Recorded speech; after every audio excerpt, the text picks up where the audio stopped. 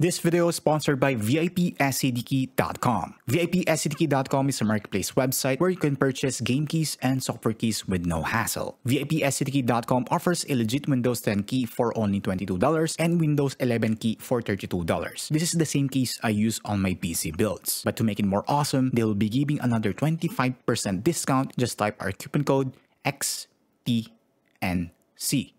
To get it for only $16 for Windows 10 key and $23 for Windows 11 key. You now have your legit Windows 10 or 11 key license all set, but in a more affordable price. If you're in the Philippines, purchasing is very easy. You can use PayPal or Maya. Visit vipscdkey.com now. I'll put the link in the video description below. So thank you vipscdkey.com for sponsoring this video. Okay, let's do the unboxing itong MPG X870E Carbon Wi-Fi from MSI. AMD Ryzen 7 9700X, yun yung gagamitin kong processor. This motherboard, it's a X870E na chipset. Socket AM5, yung mga latest na processor ni Intel, which is yung mga Ryzen 9000. Yun po yung itsura. Actually, na-track ako sa box nila ngayon, no? I don't know yung combination ng color, pero I like it. AMD Ryzen 9000 desktop ready. We have a 40 gigabits na USB 4, Ultra Connect, 5G, then Wi-Fi 7, okay, at the back. So yun yung mga quick features. Box ko na. So this is the Wi-Fi antenna. Ito lang sa inyo ano yung design ng Wi-Fi antenna nila. Ito yung stand, then ito yung sa Wi-Fi antenna. I think this is a quick release din, yung hindi na yung diroscas. So ito yung motherboard. Teka, check lang muna natin yung mga accessories included okay, when you buy this motherboard. So we have the USB for the drivers. Para siyang susi. I think mag-expand ata kayo ng storage using dun sa gilid. I forgot yung name nung ano. Later. So another cables for SATA.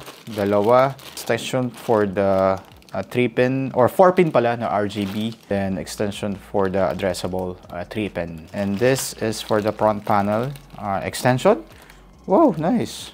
Mahaba, no? Ang galing, no? Tapos, for the extrang... Bakit parang may ball head yun? Napansin nyo ba? Extra ata for the ano, isa M.2 stickers. Also for the SATA label and mga RGB fans.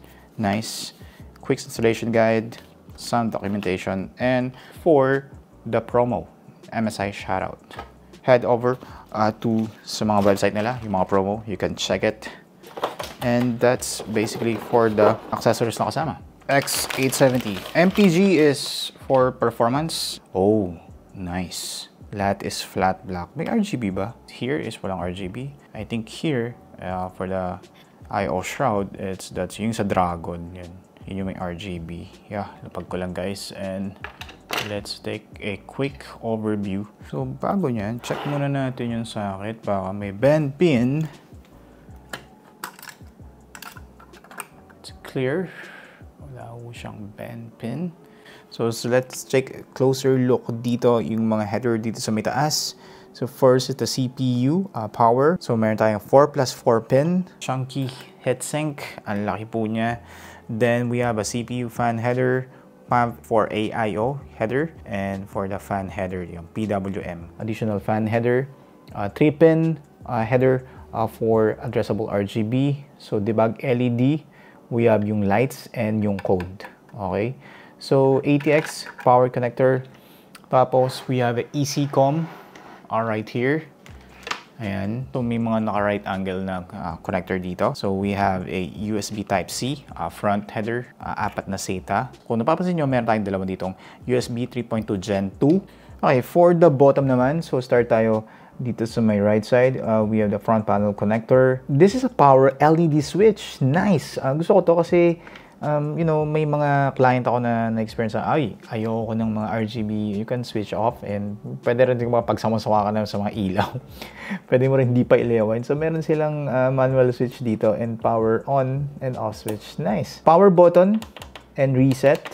So, next naman is the RGB or 3-pin addressable. So, we have USB 2.0 header, dalawa. So, 1, 2, 3 additional fan headers, PWM. And ito is the PCIe power. So connect to guys if you want an extra juice dito sa may PCIe and also para dun sa PD charging ng USB Type-C. Tapos next naman is additional RGB or 3-pin addressable 5 volts. Katabi nun is the 12 volts 4-pin. Then last is the audio front panel connector. Okay, so check natin yung sa may PCIe. This button, it's a quick release for the GPU. Now, hindi lang siya para siyang nalalak or unlock. Napapansin niyo yan, meron siyang indicator na parang, oy, nakalock yan. Tapos nakalu or unlock. Ang galing, di ba? Okay, so check natin tong M.2. So, nakalagay dito, push and lift. So, this is the Lighting Gen 5 M.2. Ayan, carbon. Oh, nice. Hindi nila nilagay dito yung button. So, dito nila sa may side. Which is okay lang din. M.2. So, this is a Gen 5 M.2, guys. Ito yung extra na parang bilog. Try natin. We have a SSD right here. So, this is a Gen 5. Gen 5 yung slot, not here. Ito kasi yung parang ano. Nahirapan ako i-unlock kanina. Akala ko kasi automatic. Or parang kiniklik na lang. But hindi po. Okay, so you have to turn this to lock. Yan. Hindi ko magets pa ano. Okay. Kailangan. And that's it. Oh, nakalock na. Okay. Nice. Gets. Push here. Then lock. Kailangan nyo muna i-hook ito dun sa may dalawang nakikita nyo yung ball head na maliit. Yan. Now, dito sa may baba, uy, pinupush na rin. Ito yung maganda. Kasi nakita ko na rin dun sa Z8 or 90 nila na ano. Ito yung maganda sa MSI, guys. Hindi kayo tinitipid. And yung M.2 drive, so nakita ko dito, we have 4.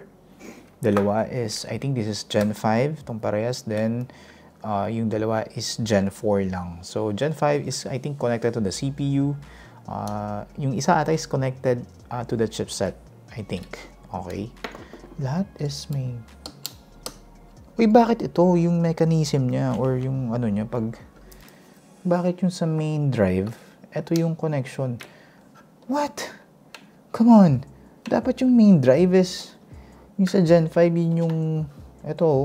Ito yung ano guys, yung parang easy ano nila, yung sa latch. Kasi dito, ang nilagay nila by default, I don't know kung sino nag-ano nito. Kung napapansin nyo, ito, hindi siya nakaganon. So, yung ilalak nyo pa, ayun o. So, meron naman extra dun sa motherboard. You have to, but mas maganda sana MSI. If yung main drive ng Gen 5 is yun yung nilalagay nyo. Bakit? Tapos, ito lahat is yun yung parang may ball head ba yun? Para malak. Ayun o, parang spring-loaded na ano. Lahat to is nakaganon. Tapos, ito, hindi. Okay, so for the storage, we have a Gen 5, Gen 5, Gen 4, Gen 4. Now, for the PCIe, so may nakikita ako ditong tatlo. So, PCIe times 16, PCIe times 4. This is Gen 5, yung dalawa. Ito yung Gen 4. I think that this is times 4 times 4 times 16. This 2 is connected dito sa CPU. Then, ito naman is the chipset. I think yung M.2 drive, 3 and 4 is connected to the chipset. Yung 1, 2 is connected to the CPU. No way. Ganyan dapat, guys. Ang bilis. Diba? Ito yung gusto ko kay MSI. Itong segment ng gaming motherboard to, hindi ito yung flagship. So, this is for the mid-range. I think mid to high-end na to. Pero, you know, hindi kayo tinitipid dito sa part na to. Okay, so check naman natin yung input and output. As you can see, so we have 9 USB 10G, 1, 2, 3, 4. Dalawa is 10G na USB Type-C and dalawang USB-C 40 gigabits. That's USB 4 with PD charging. Ayan, so dalawa po dito. Wow, so we have a HDMI output. Okay, next is nilipat nila sa gitna yung BIOS, CMOS, and ano to? The smart button. I don't know yung smart button na yan. Next is yung 2.5G and 5G Ethernet port. We have yung sa Wi-Fi 7 antenna and the high definition audio. Okay, so guys, what do you think of the design? So let's check kung ano yung display ng lights or RGB.